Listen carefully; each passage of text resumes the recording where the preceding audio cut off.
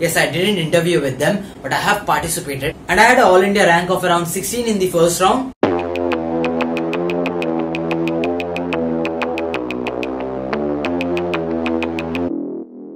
Hi everyone, this is Trevor here. So today we are going to talk about TCS CODEVITA.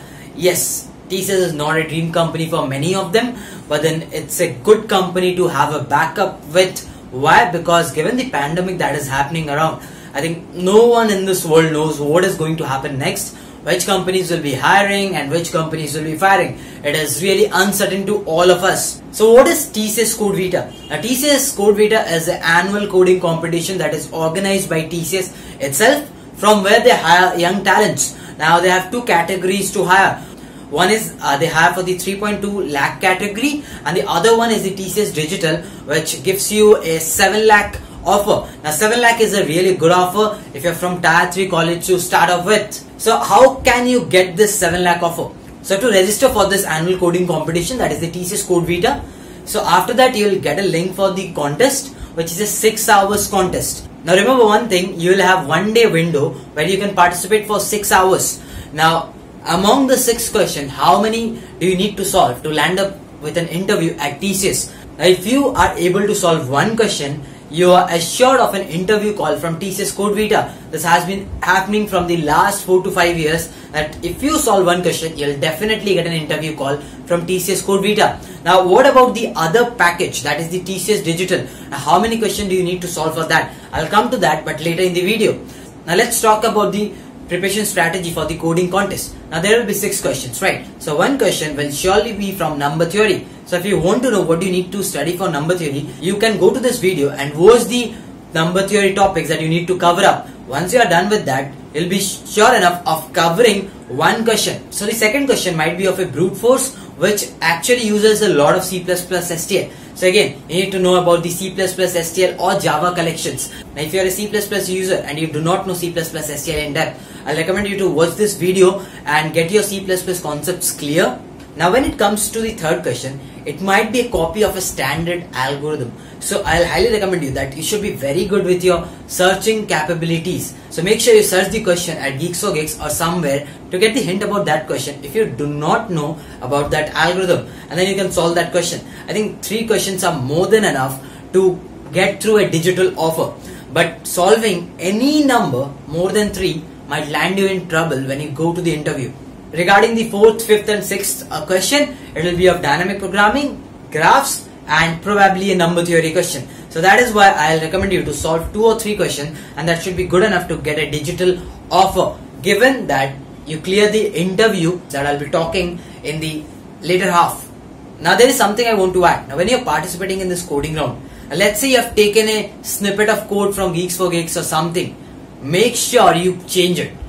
Even if you give the reference that I've taken this code from GFG, CODEVITA considers it as a plagiarism, and once you are removed for plagiarism, CODEVITA will never take action. Despite your tweets, connection, mails, they will not reconsider you once they have disqualified you. And I have seen in the past years that a lot of people got disqualified just because they copied a GCD code from Geeks for Geeks or somewhere. Make sure you change it. Write the function in different ways, put in some codes, but make sure you change it. It might happen you get a question which is a very standard question at Geeks for Geeks. You might think that okay, copying this algorithm is very common. It is not. You will be disqualified, I can assure you that, because there are a lot of people who participate, and it might happen that both of your codes might match and you end up in getting disqualified. Now since CODEVITA is so strict on plagiarism, make sure you do not share your code. Make sure even if you copy the code, change the code as much as you can. So this was about TCS CODEVITA preparation.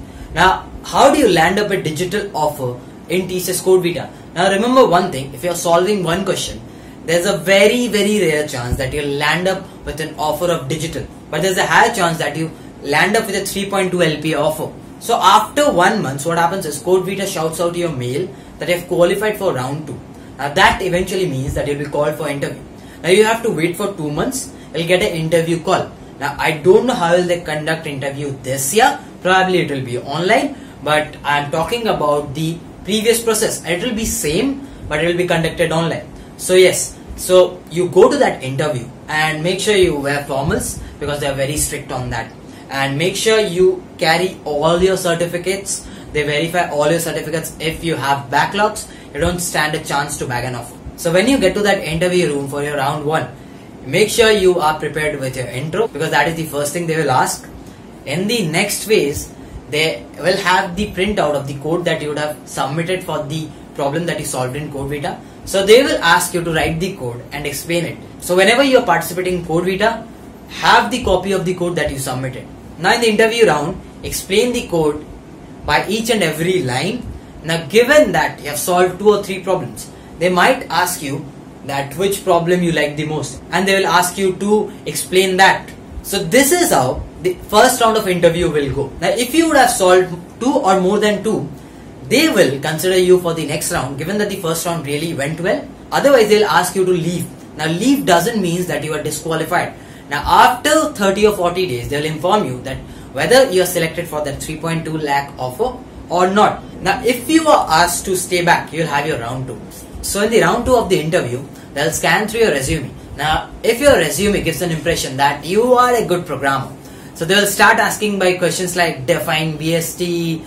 Probably they'll ask you what is a graph, what is a tree. Yes, they'll not ask any tougher algorithmic questions. They might ask you some sorting algorithms, but not the tougher level ones. So make sure you prepare all your basic stuffs if you're good at programming. Now what if you're not good at programming and your resume is filled up with projects? Now the digital round of interview is biased towards candidates who have done machine learning projects. So if you have an ML project, there's a high probability of you landing the offer. So as the round goes on, they'll ask you about the projects in deep, and if they are impressed, they'll offer you a digital role. Now again, this role will not be offered on the spot. After that round of interview, they'll ask you to leave, and probably after 30 to 45 days, you'll get a confirmation if you have got a digital offer or not. Even if you're not selected for the digital offer, then also you'll get that 3.2 offer. Why? Because you have appeared for that digital round. That actually gives you a confirmation that you got that 3.2 offer. So yes, this was all about the video where we discussed about TCS CODEVITA, about the interview process and how it happens. So yes, I didn't want to make this video, but given the COVID pandemic that is going around, I think it's better that you have a backup offer with you, because I have a lot of friends whose offers got rescinded and they do not have a backup offer. So it really hurts if something like this happens when you are graduated. Imagine yourself without an offer. So that is why you should participate in CODEVITA and probably aim for that digital offer, because 7 LPA is also not bad if you are from a Tier 3 college. So if you have watched the video till now, make sure you like the video before you leave, and yes, if you are new to my channel, make sure you smash that subscribe button.